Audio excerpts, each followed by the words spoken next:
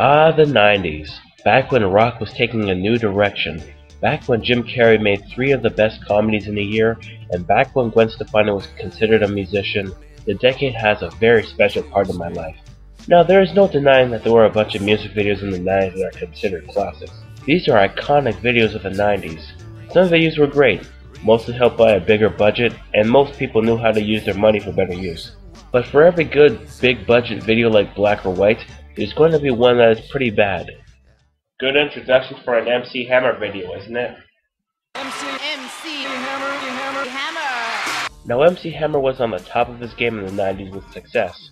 I'm using that word in quotes, and he set out to make himself even bigger than he was.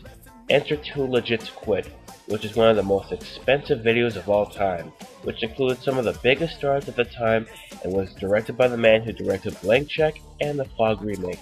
And what results is a big egotistical mess. And a major shock to Western culture as we know it, Hammer has quit. At the peak of his popularity, and on the eve of the biggest concert of his career, Hammer has disappeared. And no one's looking for him? For all we know, he could have been beaten up and near death in an alley. Thank God I live in 2014, otherwise I could actually care. So we have a bunch of celebrities reacting to the news that Hammer is gone. Something strange. Maybe he didn't sing on the record. Well, isn't that the pot calling the kettle a Negro? And this whole thing with these celebrities? 3.5 minutes. Look, I don't care how big your video may seem. 3.5 minutes of the most popular people at the time praising you and wanting you to come back is a big ego bite. I sold every seat in this house. He's got to be here. It's just not going to happen. I know it. We're in big trouble. Wait, are you kidding? Didn't you hear the news? Hammer has disappeared. Friends, relatives, and associates have no clue whatsoever as to his whereabouts. Why are you still holding the concert? Call the police and put out a search.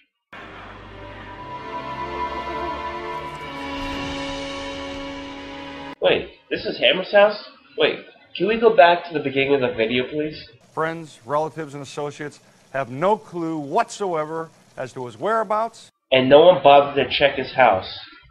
You know, deep down, I'm beginning to think that these people don't care if Hammer is gone. Godfather, may I enter? Yes, godson, you may enter. So James Brown has taken MC Hammer hostage. Good. One thing I desire. Bring back the glove. So let it be written. You don't want the glove. I don't know what Lucas from The Wizard told you, but oh, you mean Michael Jackson's glove? Well, you have to take it from his cold, dead hands.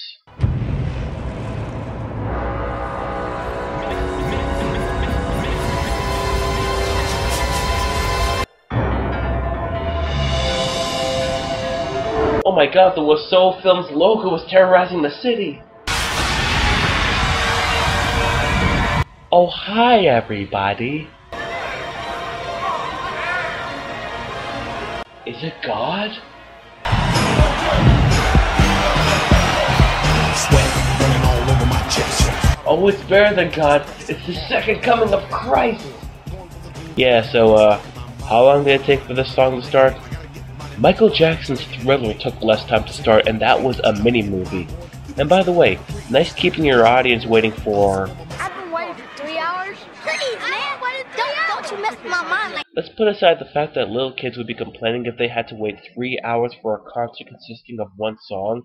If a crowd waited for you for 3 hours, no one would cheer for you when you finally arrive. Hammer, could you do us a favor?